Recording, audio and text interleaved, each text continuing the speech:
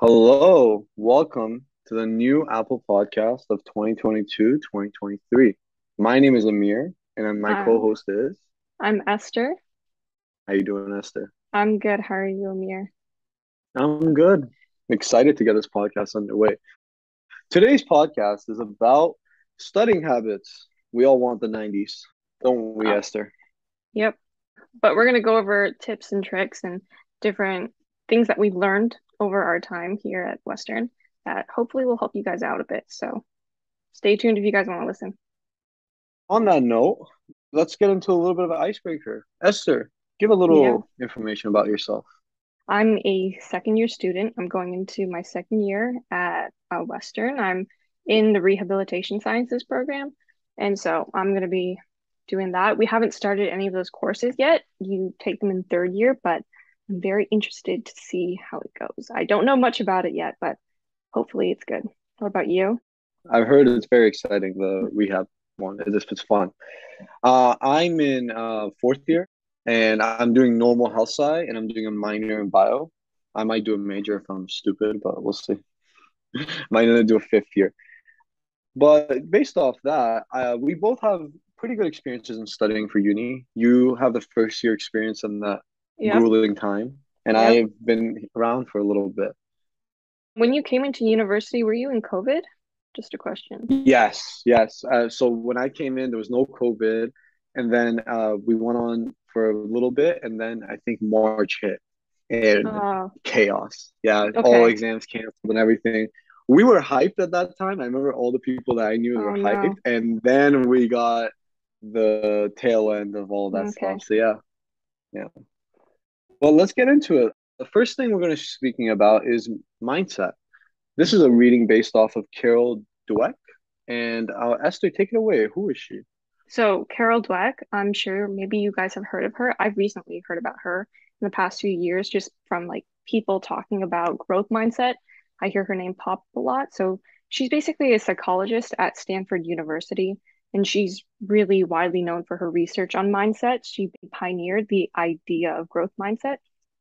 And more regarding her research, she became very fascinated with the idea of how students' attitude varied when they face different challenges and when faced with failure. So she knows that a lot of children would bounce back very quickly from a lot of their setbacks. And on the other hand, some don't. They found that they were like very deeply affected by small setbacks, and that kind of gave them burnout, a lot of more challenges and stuff like that.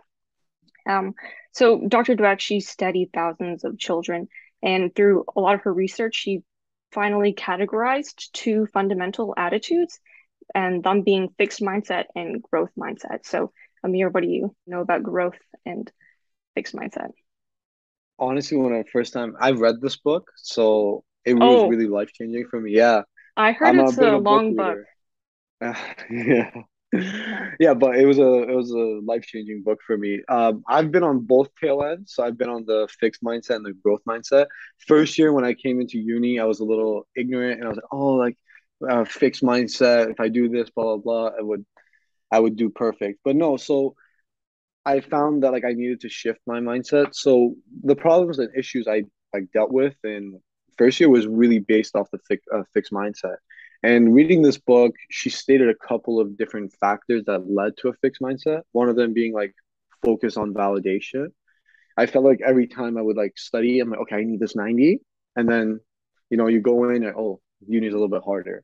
So like I had to shift my mindset on to like focus on just learning the content. I feel like a lot of uni students do get fixed on the mark and they actually just don't go in the class and oh let me figure out what they're saying. I Have you totally like experienced agree. the same thing? Yeah, I feel Yeah, like a lot of the time when we think about education now, it becomes more so I need to get a good mark so I can go to a good university and get into a good master's program to do this and that and go on with my career. But I think it's really important to keep in mind that you have to, it's about the learning process as well.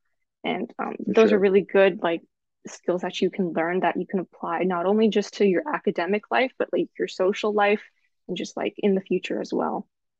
Also, just to like mention for you guys, if you don't know what fixed mindset and growth mindset is, fixed mindset is basically those who believe that our abilities are fixed, they're kind of carved in stone or predetermined at birth. So when you're faced with an obstacle, people with fixed mindsets, um, they see these setbacks as failure and they don't take these opportunities for growth, because they think that it's like an innate part of themselves that they can't change.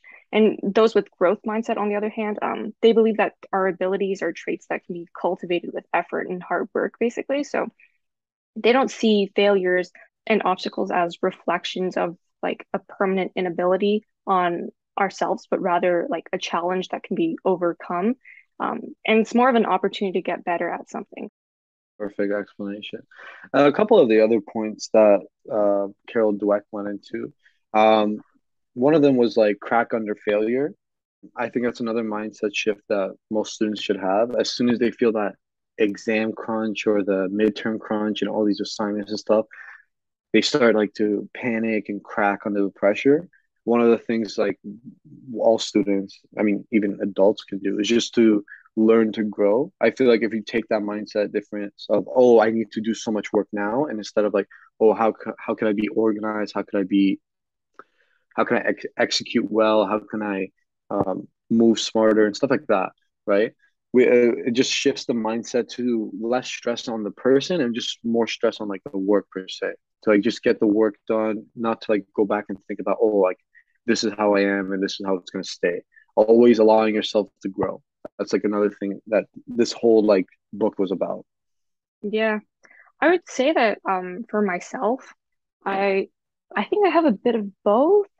I would definitely say initially I am more of a fixed mindset person because, like, obviously, when we are faced with failure, it's kind of shocking in a way that is kind of like hurtful. And so it kind of becomes like shame in a way, and that kind of you take it personally, but you have to learn that. And I feel like with time, I get better at, seeing this past as an opportunity to like make myself better so that this doesn't happen in the future. And it's easier said than done, of course, but Yeah, of I still course. think it's yeah. There was some wise man's word that was like, "Oh, um, you'll always learn more about yourself when you're in failure than you always learn when you're succeeding." It's really true. Oh, yeah. Every time I face like failure and stuff, not just in like getting bad marks, just in life, Hmm. you learn a lot more about yourself, and you just like you move on, you get up there, get strong, and get better. Hmm. Another final thing that I think is important to bring up is one of the fixed mindsets was threatened by other people's success. So if you like start seeing students, especially in first year, I felt that like some students were excelling Hmm. and some students were also failing. Hmm. And just being in like the middle and just seeing the both, like you're like, oh, how are they doing so well? But you got to kind of get out of that mindset and just learn from others. You know, a smart man learns from his own mistakes. A wise man learns from another's. That's like another quote. But You got yeah, a it's lot of definitely quotes. They're good. yeah, that's gonna be a theme in this whole podcast. I have a lot of quotes to say, but yeah, I'll it's very start collecting important them too.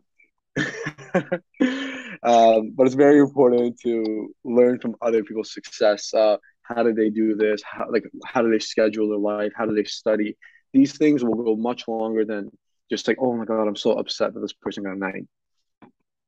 Yeah. And relating back to what you said about like comparison, I think that with such a big transition from high school to university, a lot of students find it really hard to adjust to this new environment and especially like workload as well at Western. Mm-hmm. Yeah. It's known that from like in high school to university, your grades will drop like 10% or something. So Oh, I heard that kind of 30. it hurt 30. Yeah, my teacher back then told me 30, and I was just scared from the first day I walked into Oh Western. man. So I was just studying every day. But I she thought lied to me 10% though. was bad. Yeah, she lied to me, but it's whatever. Okay. But yeah, I think it's important to have this growth mindset because it's not only just exclusive to academics. I think can also be practiced in our social lives as well. Uh, So far in this podcast, we've been talking about like how to, succeed in school, but like a part of being a student at Western is, you know, having a life here, and that's not just completely like Mutually exclusive. yeah, it's not mutually Yeah, exclusive. You have to Yeah, find no, it's very balance in your important. social life as well.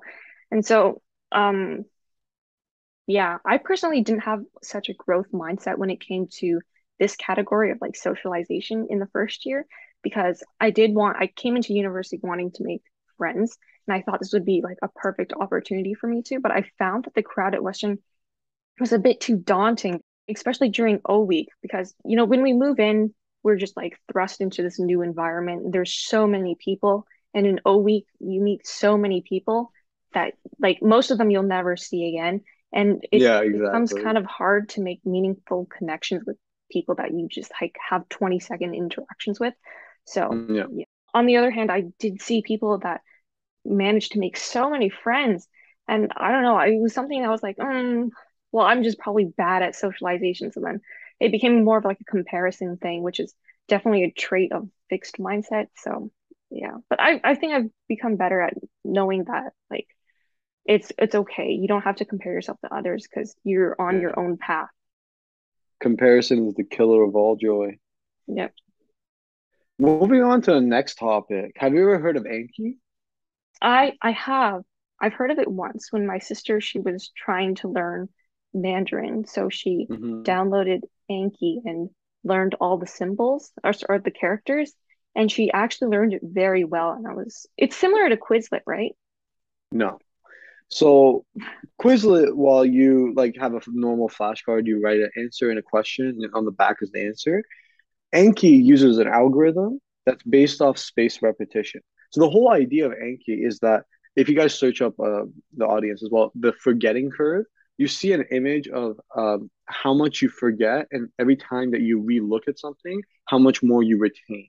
So it's just basically the whole idea of the forgetting curve is that if you keep going back to it over time, you're going to forget less and less and less until it becomes like a flat line where you're basically at almost 100%. That's the core concept of Anki. Now, I highly recommend Anki. I've been using it for multiple years and it's saved my life more times than I can count, especially with exams of multiple choice. Like you walk in and you feel like you memorized everything, and you did because you worked at it.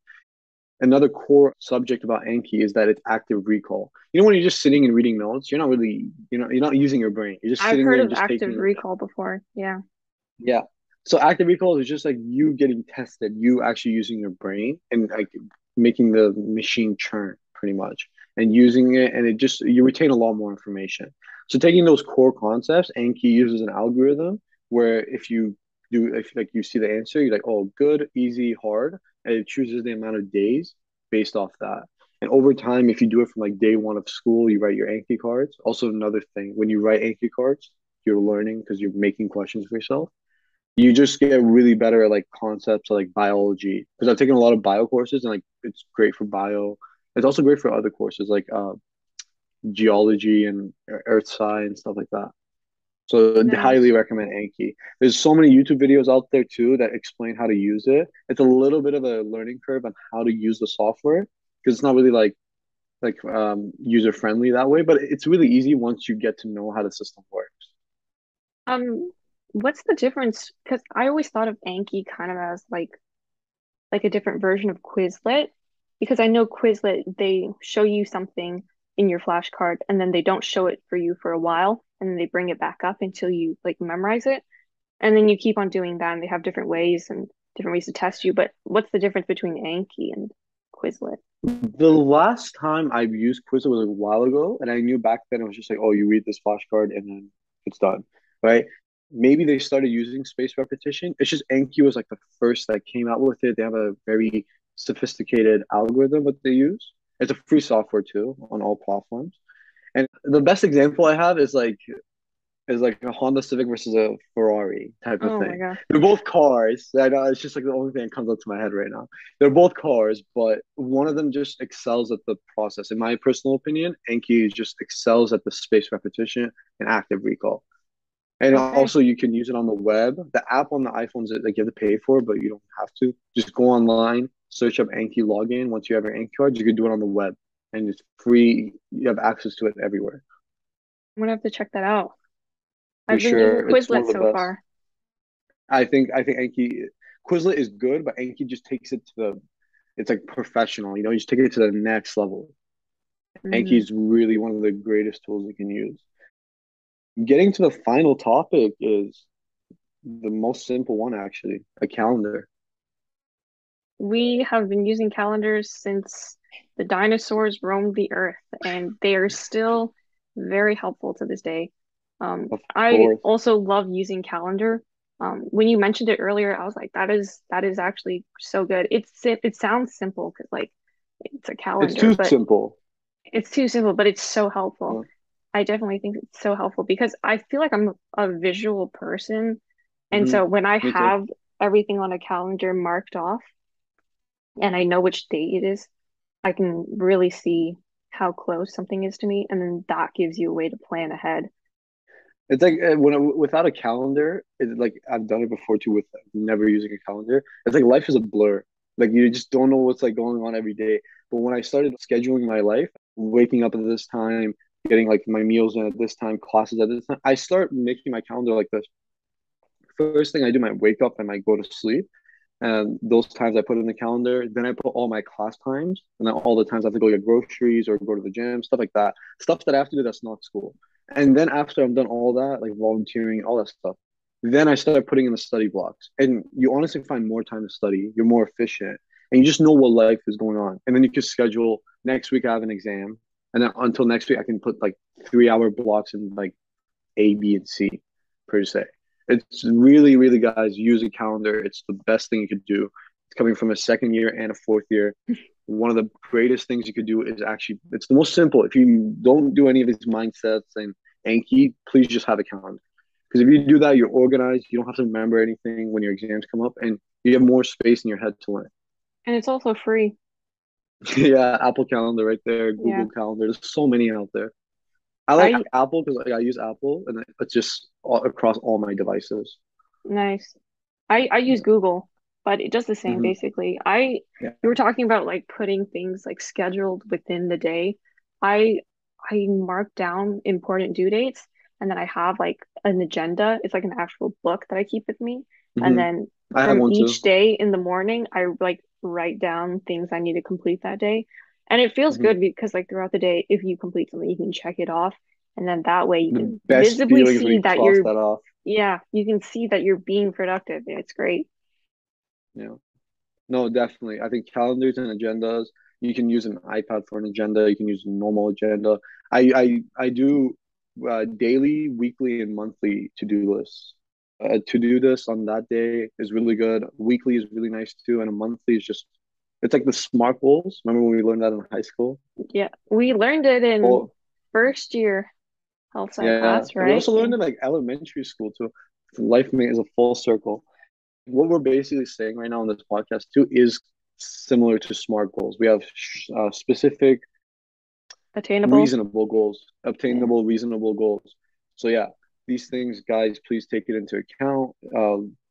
I hope you guys use a calendar. Whenever I heard my mom telling me to use a calendar, I'm like, no, bro, no, it's nothing. And then I started to learn, I'm like, oh, really? This is the best thing to do.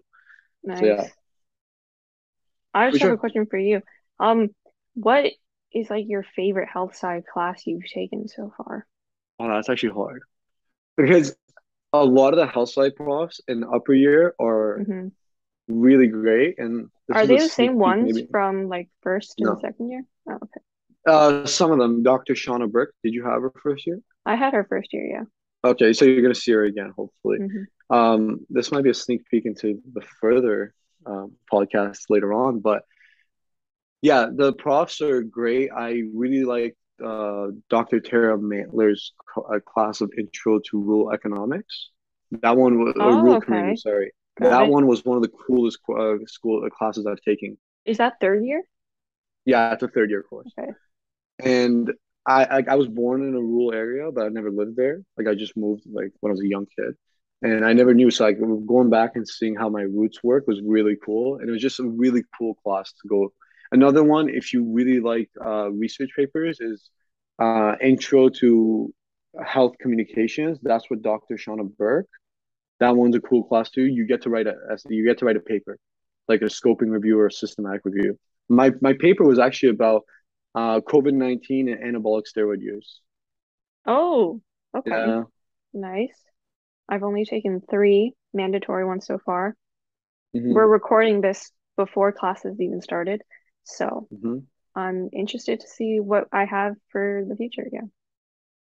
A quick sneak peek to the audience. Maybe in a couple of weeks, you guys will see some of your profs on here. Hopefully, you'll see. Thanks for tuning in to this episode of The Apple. We're your hosts, Esther, And Amir, and hopefully we'll see you guys on the next episode. Thanks, guys. bye. Bye.